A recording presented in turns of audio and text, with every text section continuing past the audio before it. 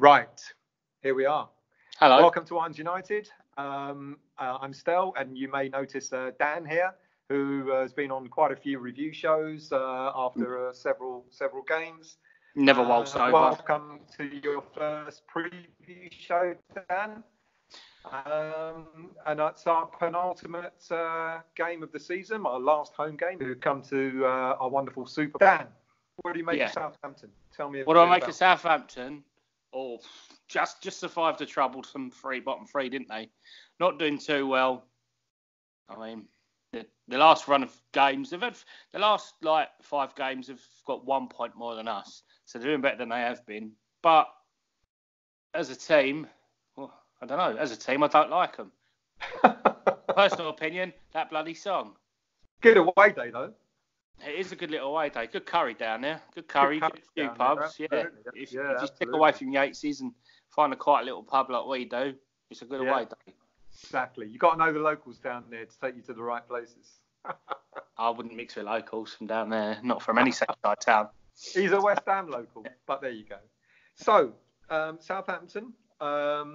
You said they've had a bit of a decent run the last few games, or they've had a win and 2 draws, I believe, and 2 defeats against our win, and 1 draw and 3 defeats. So they're on a better run than us at the moment, but not that it's going to help them. Why'd you say that? Do you think they've got anything that's going to surprise us? Anything that we're going to need to worry about? Yeah, Long and Redmond. That's what I'd worry about. I'd worry about them more concerned about jumping or trying to get ahead of Brighton. They've got an easy game finishing, but they've got Huddersfield at home next week, so they could be looking to pick up 6 points. A bit of damage control. Finish off the season with a couple of decent wins, and yeah. So do you think you don't think we've got much to concern ourselves with? I mean, they've got a couple of players out injured. There's Yoshida and Vestergaard are out. Lamina could start, who's a fairly decent player. He's back from injury. You've mentioned Redmond and Shane Long. What about Ward-Prowse? There's a lot of people that have raved about him this season.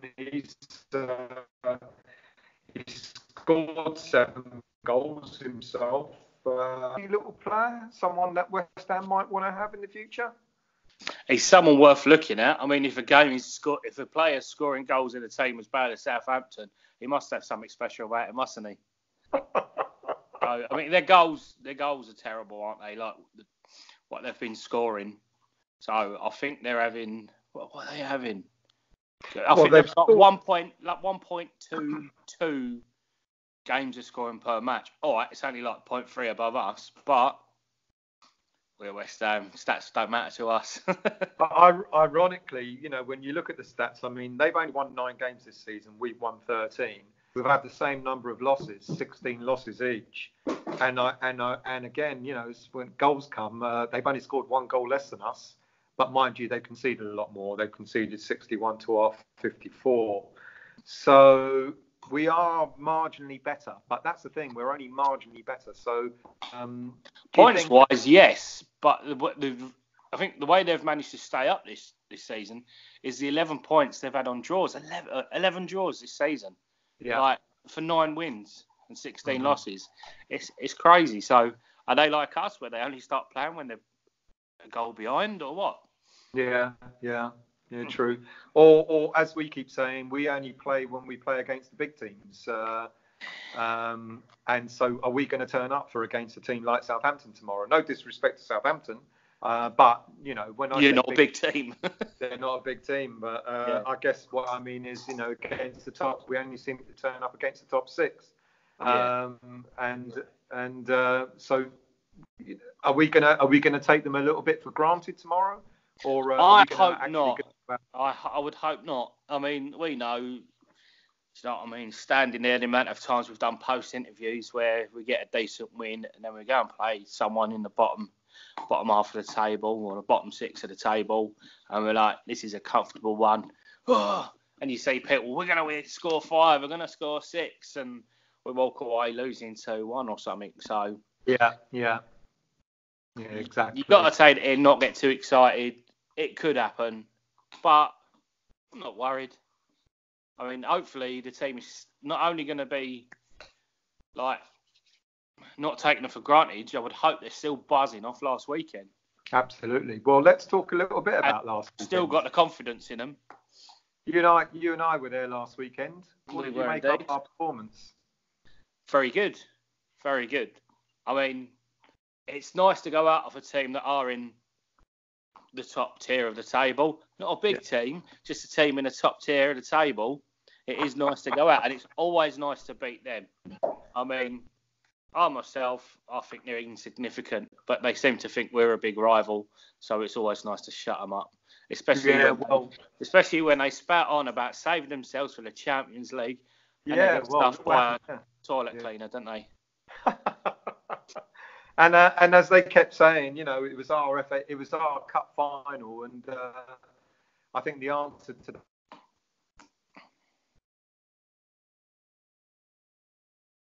that as a little backdrop either. So, but yeah, last weekend you and I were there. It was the atmosphere was unbelievable, and when that goal went in, and we saw the way that pass was chipped over to Antonio from Arnautovic, and the way usually Antonio, when he gets the ball in that area, that kind of area, he smashes it over the bar.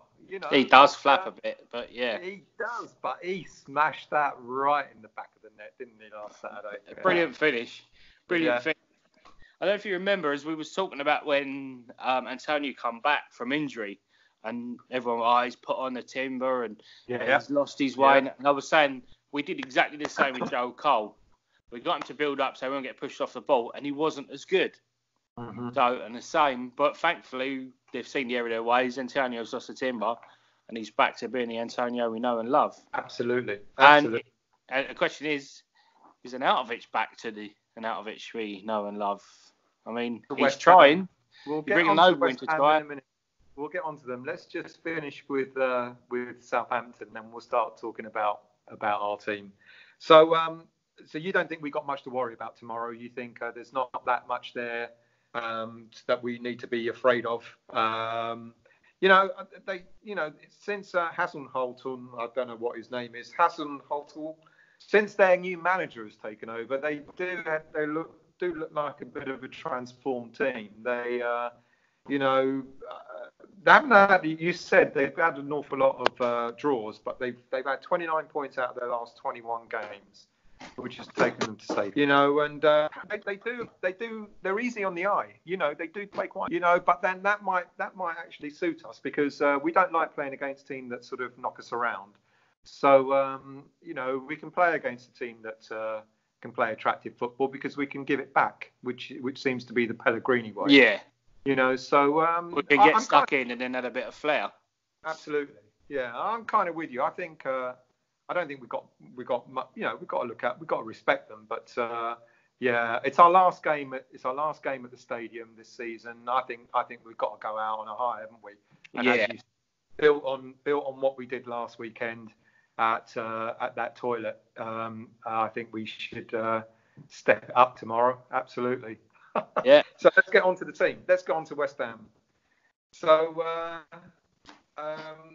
we've talked a little bit about. I mean, we've been playing well the last few weeks. I mean, we've had some bad decisions go against us. Very bad. Man U game. But we played well in those games. We played all right against Leicester. We didn't play brilliant, but we played decent. We played really well against Man U. That's a bit of a worry going into this one, as I was going to say just now, is it's the end of the season. And, players aren't too worried about picking up a card or two or getting away on their holidays a bit early. So, I mean, the way these seasons have been going, hopefully no one does get stuck in and thinks, oh, well, I'll pick up a yellow, it'll be gone, blah, blah, blah. So that's a little bit of a worry because we have been flying in on the defence. They've been coming in a bit strong, but that's it. But don't you think I don't want to jinx it. Don't you think that's a good thing though for West Ham to start showing a little bit of steel in Oh, their definitely. defence? Yeah. You know, Oh, yeah. they've got to be clever about it. You know, they don't want to get cards and stuff. But When you think of all the players, the legends, it's flair, a bit of flair in midfield, a bit, do you know what I mean, in striking, and a bit of grit in defence. yeah, Do you know what I mean? exactly. That's what we like, and that's what we need. But it's just a worry with referees, isn't it? I think that's probably the most I worry about of any game is who the referee is, who the lino is. I don't even know who's reffing at the weekend. I don't. But I don't either. I'm afraid. No, I don't want to know. But let's hope it's not the lino that was doing the touchline at Spurs last weekend, because he was shit. You know, and even do you remember at one point, you know, Arnautovic had 2 or 3 players on him getting hacked, and then the lino had a go at him. That was right in front of me. Do you know what I mean? I was second row, and I heard it. Like, we're all shouting. He's just... I think it was in like the first 10 minutes or something. There was like 4 offsides he never even picked up on. He wasn't keeping up with the ball. He wasn't keeping up with the players. He was always at an angle. Do you know what I mean? Looking across. Which I don't like. So we've had a few like that. Last few games, Liono's putting their flag up, going the wrong way against us. But I mean, you can't. It's one thing. It's frustrating, but we need to be better than that to counteract. And that's why those teams that are up there, they pick themselves up, they do it again. Yeah. Walk off and go, the lino made a bad decision. If the lino makes 1 bad decision, 2 bad decisions, it doesn't matter. Keep going. Keep going. Eyes on the prize. Yeah. So, our team, we've got apparently, according to Pellegrini in his press conference, Lanzini's back, Nasri's back, Creswell's back. Sanchez is back. He's got, you know, we know Wiltshire's already back. He's got virtually a whole squad to pick from, apart from Andy Carroll and Yarmolenko. Oh, and the forgotten man. I found this really hilarious. The link I sent you lot earlier on about certain West Ham fans seem to be bemused by the forgotten man. You know, Reed. Reed's been out fucking injured for the past 2 seasons, so I don't understand how anyone, you know. And but other than that, he's got a full squad to pick from. I think Snodgrass is definitely out for this one, isn't he? Because of his ban. I'm pretty certain he must be, because it was the appeal. Yeah. So go on, mate. We've got so many to choose from. There's no point running someone into the ground or taking the risk of having to use a sub up after 10 minutes because they've gone off. No point, you know, taking the chance of injuring a player, whether it's for next season or it's going to knock a few digits off their price come the transfer window. Yeah. Just no need for it. So talk to me about, I mean, you know, we start off with the goalie. I mean, there can't be any other, can there? Fabianski will start. We're waiting for him to be confirmed as Hammer of the Year. You'd start him, or would you give Adrian a couple of games as a farewell gesture? Shut up. No, it's Fabianski for me. Yeah. Yeah. Team before anything else. Agreed.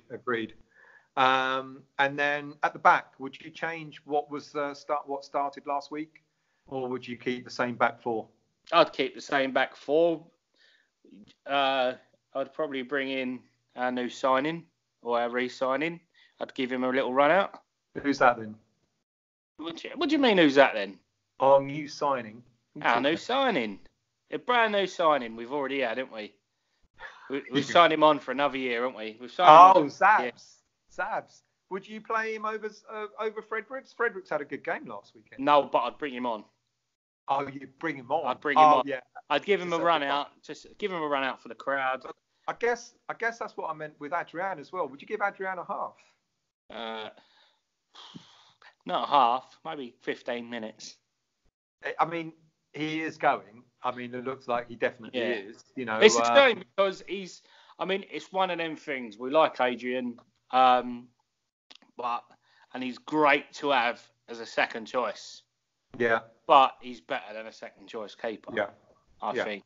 Mm-hmm. So I don't know where he'd go, but I mean, he's done so well for us. I mean, I don't think he's as good as he was. We've seen that when he's played against the likes of Wimbledon. How we thought he was good, and now Fabianski's here, and how good a keeper can be. Fabianski's been absolutely. If you're not getting games, you're not keeping on form. You're not getting better. And he's done nothing, is he? He's just come on and played against smaller teams for us. So It probably is time to go. But yeah, I don't know. I'd wait. I wouldn't give him a half unless we were 3-0 up or something, to be honest. Mm-hmm. Just because, again, what's happened at games like Wimbledon, where he's been the keeper. Yeah. But you'd give Zabaleta a run out to say, but would you though? I mean, he's back here next season, so would it be as important to give Zabaleta a run out? I like the way he's. I mean, despite his age, he's still got the pace, he's still got the presence. He gets the balls into the box. You know what I mean? He's almost like a defender and a winger in one. If you bring him on towards the end of the game, he's a fresh pair of legs. And true. And he'll get the ball up there. And what about the other side? Creswell's back fit. Would you bring him back, or would you keep step over Mass in the team? It's almost like as if you're now starting to make me think, are we going to play wing backs? Yeah. Yeah. No, I'd give Cresswell a run out. Definitely. I would. But you know, there's a lot of West Ham fans that love Masuaku. I personally can't see why. You know, he's had a couple of decent games the last few games. A lot of West Ham fans. His decision making is still pretty bad. He had a decent game, but his decision making is still pretty bad. He hangs onto the ball when he shouldn't. You know, he should cross the ball when quicker. He never gives the ball away, but he can't pass. You saying what a lot of West Ham fans like. A lot of West Ham fans like spending hundreds and hundreds of pounds on Stone Island badges and throwing points up in the air. Do you know what I mean? Who cares? Who cares what they like? And what about the centre? Diop and Balbuena? They look good. Of course. Diop. I mean, of course. That I mean, he kept us in that game at the weekend. He saved us, like clearing off the line like that, especially at the death. Yeah, absolutely. So let's go into midfield. We know Snodgrass ain't going to play. Or I'm guessing that he is banned for it. So Noble and Rice, keep them there? Noble and Rice, yeah. Noble, Rice and Anderson. Okay. Now, Noble, in his column today, in his Evening Standard column today, complained about the way he was treated by Pellegrini. You know, that he doesn't like being brought off, being subbed during a game. And he's made reference, although he has tried to to sort of say that, it may not be any different. But he's made reference that he doesn't like being brought off. And every time he's been brought off, other teams have scored. Now, I actually think that's a bit shitty for him to have said that, because it kind of implies that anyone that comes in his place isn't as good as him. That's what that implies. I'm sure Noble didn't mean it in that way, but it kind of implied that. So, regardless of regardless of what you're saying about other players, you've got to stick with your team. Do you know what I mean? If he's got a problem, talk to the manager. Yeah. Don't go running off to journos spouting off. Yeah. Don't go on the media. We know one of the biggest issues we've had, especially in recent years at West Ham, is when there's animosity in a team. Yeah. And don't get me wrong. I'm not suggesting that there is, and I'm not. But it could cause that. Yeah, it could cause that, and I'm just surprised that Noble kind of said that, and I'm sure he doesn't mean it in a bad way, but it was quite an interesting comment for him to make. A bit arrogant, because we know he's not the Noble that that was 2-3 years ago. His legs are going, so I can see why. To be honest, I think at the moment he's better than he was 2-3 years ago. Well, he's no longer a crab. He's no longer knocking the ball back. Well, in my opinion. I'll keep judgment on that. But let's be honest. I'll always give credit where credit's due. Again, he's been a player that's picked himself up in the last few games, and he's played well. And he led well last weekend as well against Spurs. He did, yeah. But if he's got a problem with a manager, go to his office. Yeah, that's agreed. it. Don't have an argument in the paper. Yeah, and then we go to the front line. So. Who would you keep? Antonio? Would you keep Arnautovic? Who would you play with those two? We've got a choice. Nasri's back, Wilshire's back, Lanzini's back. Of those three, if we were to assume that Antonio and Arnautovic were going to keep their places, there's also Hernandez. There's also Hernandez. Of those four, who would you give that last berth to in the team? I would go for Antonio Arnautovic, and then from there look at the subs if they wasn't producing. But there's still one place to go because we've already said Fabianski, Fredericks, Diop, Balboa. Lanzini's a given. We don't need to go for that. Lanzini's a given. Right. Okay. Yeah. Over and above Nasri? If you think I'm going to say Ogbonna, you're mad. It's Lanzini. I'm not going to say Ogbonna, mate. Although he has been our best defender this season. But anyway.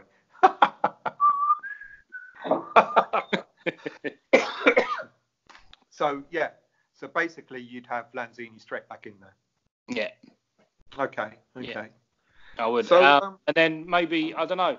The thing is, you've got some players like Nasri, you haven't got to put him in a full position. He could take over from Noble. Take Noble off. That'd teach him, wouldn't it? He's going to go off. He's going to go off if he said that. Yeah. So maybe stick Nasri in now. What about Wilshere? Wilshere? What's the point? What's the fucking point? Listen, what? You thought me on to do this knowing I speak my mind and I don't care about other people's opinions. I don't care about upsetting anyone. What is the point? Yeah. Let him recover. I mean, poor guy.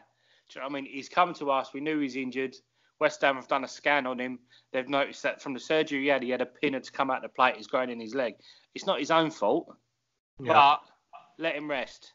Don't rush him back. It's a long way to August. Let him have a couple of months in the sun. Do you ever think he will come back? I mean, I know he's back, but do you ever where's he going to go? Where's he going to go? Yeah. Well, I've been saying we should loan him out next season. Yeah. We won't be able to sell him, so I would say loan him out. Give him that opportunity to play somewhere else and prove himself for 6 months. Well, we could do that. We could. The thing is, we wouldn't loan him out to a Premiership club. Probably not. And then the lower leagues are a bit more boisterous. Could he? Yeah. I mean, do you know what I mean? I'd say loan him out to Charlton.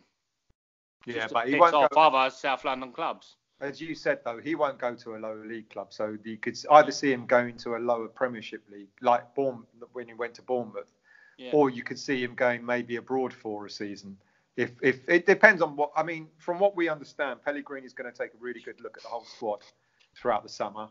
He's going to really scrutinise the whole squad, and he's also going to look at several youngsters. There's also talk potentially that Holland might get a look in for tomorrow's game.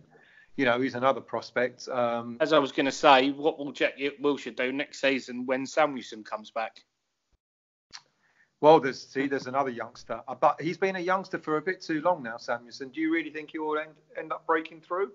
I mean, wherever he's gone, he's been like, he's picked up awards, hasn't he? Player of the season and stuff like that. He's scoring goals, whether he's in the UK or abroad. I mean, he's been with us since. He was with us last season at the Boleyn. I think we brought him in. He played in a friendly against Wormer. I think he played against... Who else did he play against? He played against Astragugo. So he's had a few high-profile, either friendlies or Europa games, and he has impressed. So you've got to wonder, are they send him off to get experience, to mature, for his body to mature a bit? Because he is a bit lightweight, but... I don't know. Yeah. I don't know.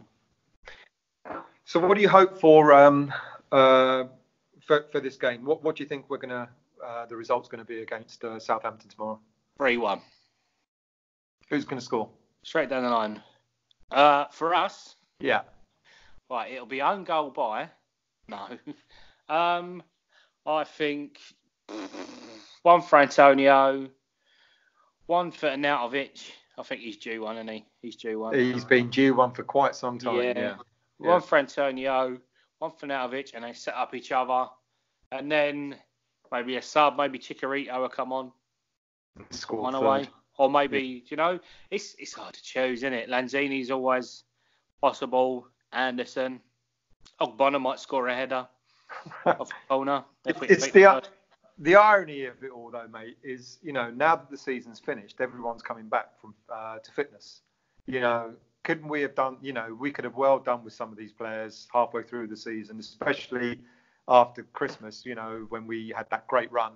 Yeah. It'd been nice to have kept the team fresh by having players available. And now the irony, Sanchez is back, Wilshire's back, Nasri's back, Lanzini's back. It's like, Yeah, not just like to keep the team fresh, but to put pressure on other players so they know they've got to compete for their place.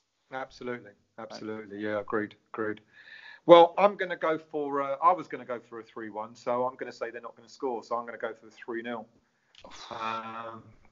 I know that's a tall order, but I think if last weekend hasn't given us the boost that we need to finish off the last 2 games of the season on a high, then I don't know what will. So any other comments we shoot off? Oh, that's that then. Thanks a lot for your time.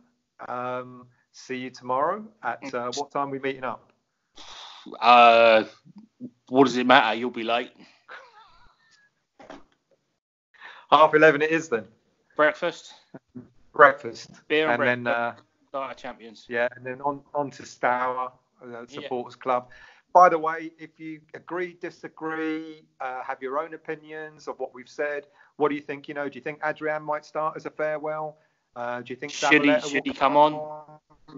Should he come? Or do you think Creswell should start over Masuaku, or should Masuaku keep his place? What do you think of Noble in his comments? Who else do you think will start? Do you think that Lanzini will play up front with Antonio and Arnautovic? Do you think Arnautovic is back? He looked good last week. Give us your comments. Subscribe to the channel. Tell your mates. We're going to go even bigger next season. So watch out for all the videos and the podcasts and our Facebook lists. And my list. Oh, yeah, I'll give you a taste of my list if you have a look on our Facebook group later on tonight. And that's that. So cheers, Daniel. Cheers, all. See you all again tomorrow when I've had a few of them. Come on, you irons. Come on, you irons. He doesn't know how to do it.